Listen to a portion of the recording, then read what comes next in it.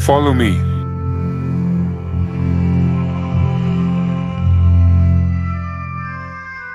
The Shroud Man is nearly 6 foot tall, although he has his legs bent, like he froze in that position as he had on the cross. The man is revealed to be Jewish Nazarene, typically like the old photographs we have of Nazarenes in the late 19th century and early 20th century. When Mary ran back from the tomb to say to the disciples they had taken the body, John and Peter went to the tomb. John disregarded Mary's claim and saw and believed in the resurrection besides the others.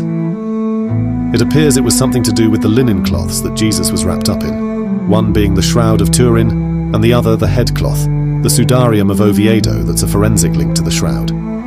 The miraculous image of the burial shroud has puzzled scientists since they first went to study it, and in 1981 came to the conclusion that it was a real man and no artist made it. It was devoid of any pigments or artist mediums normally used.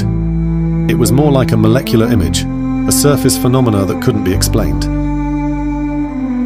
Recently, they tested the flax of the cloth to show the flax used for it was from near Jordan and Syria, not far from Jerusalem. Probably in a place called Arimathea, where a rich man Joseph was from, and he probably purchased the cloth for his own burial. He could afford a cloth 14 feet to cover the whole body.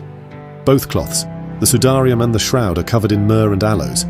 They also have limestone dirt from Jerusalem on them. The same blood of the man is on both cloths, and match up by enough congruence points to state they covered the same man at one point. The shroud has recently been in the headlines as a reliable X-ray scattering method that has dated fabrics of known ages from the 1st century and up to medieval times was used on the shroud. It was almost identical in degradation to fabrics found in Masada 1st century and completely unlike medieval fabrics, and so they concluded the shroud is 2,000 years old. 4 other not-so-well-known dating methods also collaborate with this date and suggest the shroud dates back to the time of Christ. If that's not enough, a recent blood analysis showed that the man had shown trauma that would be expected from crucifixion. Notably, they discovered particles around the blood that is indicative of a man that had absorbed high-intensity nuclear radiation. This deepens the mystery, as we are told Christ resurrected, and so it's suggested either a natural phenomenon or supernatural phenomenon caused the image. You decide.